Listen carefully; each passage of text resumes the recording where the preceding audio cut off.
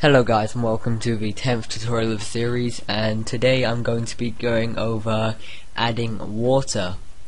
I know some of you are looking forward to that, so I'm going to start by opening just like a map with some water in it that I made previously, just to show you what it is and what water consists of.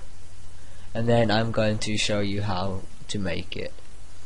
So I'm just going to go ahead and press play.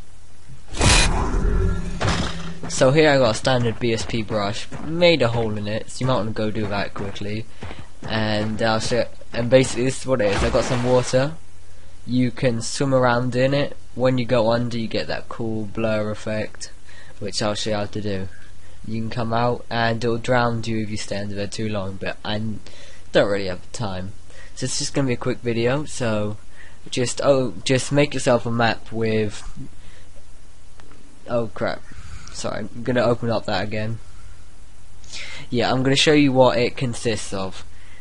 So over here in one of my viewports, I'm just gonna move my builder brush down. I've got a couple of different volumes.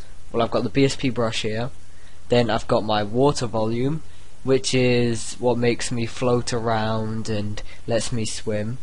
Let's move that down.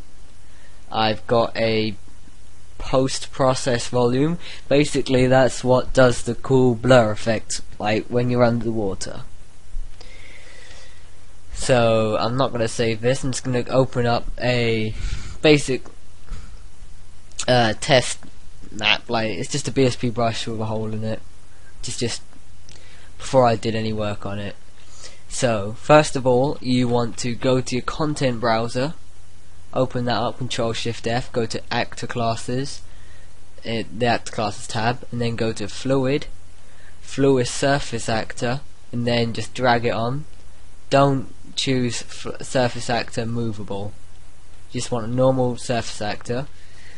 Make sure it fills your hole or whatever you're working with where you're trying to put water in.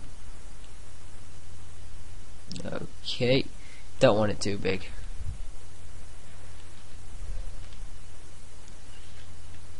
And pull it up a bit. Okay, so I want it there.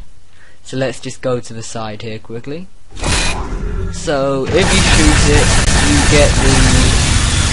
you get the ripple effect. So that's just part one. So now we want to line our builder brush up in this viewport here. Or if you got it maximized like this, just quickly press this button and line it up. I'm just gonna extend that, zoom out a little bit. So yeah, you want to line up your builder brush with the red line, which is the fluid surface actor. So line that up as best as you can. And right click on the volumes bit here, go to UT water volume, and then right click again, post process volume. So we just move our builder brush down quickly, and then the water volume should be on top, so just move that down as well quickly. That is the pinky purple box. Then you should find another one that's exactly the same underneath it, which is post-process volume. So you want to click Enable DOF, which is depth of field, which will be doing all the blurring. So you want to, let's see if I can find it. Max near, max far, I want that to be 0.3, and I want this to stay 1, I think it is.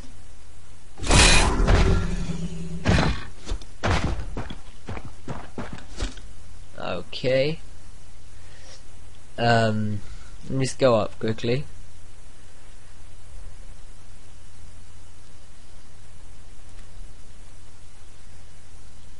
Just change this to 96 or something relatively high.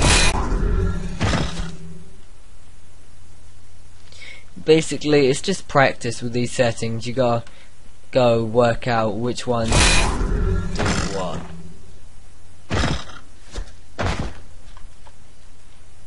Just gonna put fly on quickly.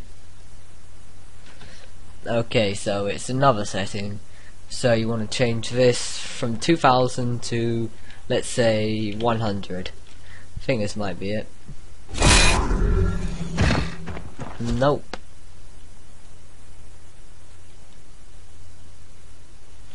Change this to something like, I don't know. Oh crap.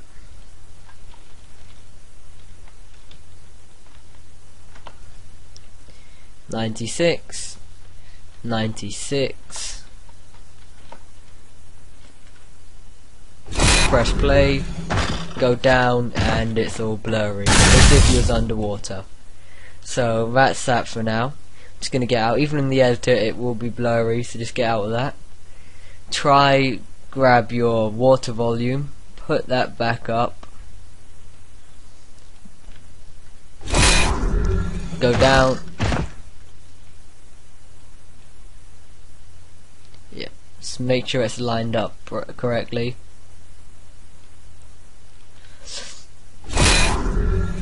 And you will have swimmable water. But you're probably thinking, that looks nothing like water. So we're going to go to the content browser quickly. Let's open that up, Control-Shift-F, and press a little thing down there. We want to go to, just type in water.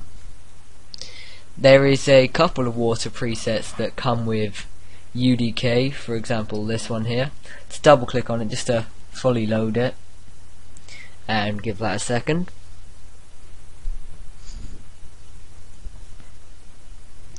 Then close that.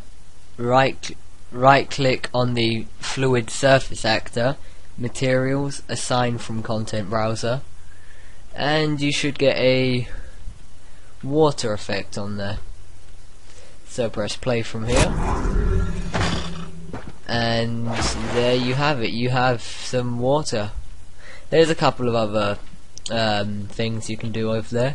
For example, there is a, just right click on there, materials. There's a slime one, so just go to, now it's fully loaded. Just gonna right click, seeing as you can't click on transparent materials such as this one, and now you have slime, or whatever you want to call it. There we go, and you have some slime, and it's all good. Sorry. And yeah, that's about all I wanted to show you for the tutorial. Have fun, good luck with your game. Comment, like, subscribe, and look forward to the next episode.